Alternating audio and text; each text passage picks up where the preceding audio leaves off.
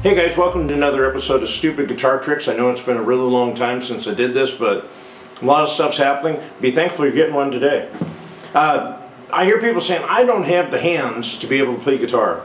And I look at them, they've got a perfectly acceptable hand, you know, 5 wiggly digits and a palm to slap things around with. The problem is their hands aren't very coordinated. I'm going to show you today how to play a classic rock song with just 2 fingers. It doesn't matter which 2 fingers you use.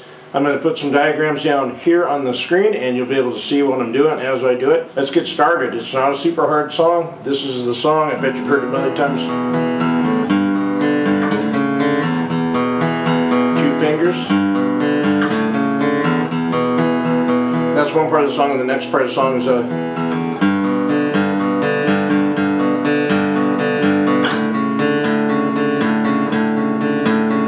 Now I know you're saying, Jared, there's no possible way I could possibly get through the chorus with only 2 fingers, but I'm going to promise you you can. It's just an E minor chord, top part of a G chord,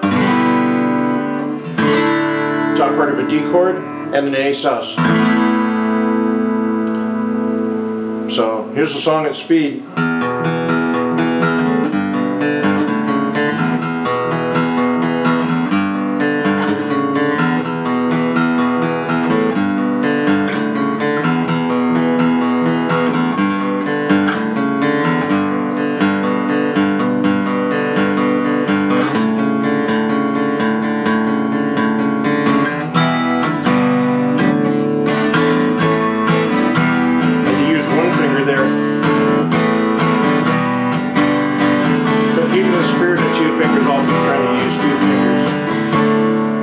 You can even do the little run that comes in the interlude with 2 fingers. And then you just move it up a whole step.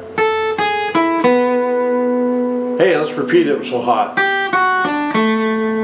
Man, I'm feeling Canadian. And then right back to the beginning, the...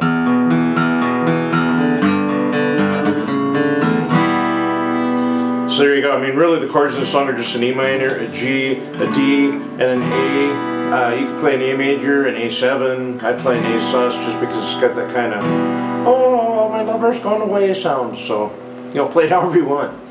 Anyway, that's it. That's your stupid guitar track after, I don't know, it's been a couple of years, eh? I'll try and do more of them more often if I can think of anything that's stupid that you need to know. We'll see you on stage, man. Peace.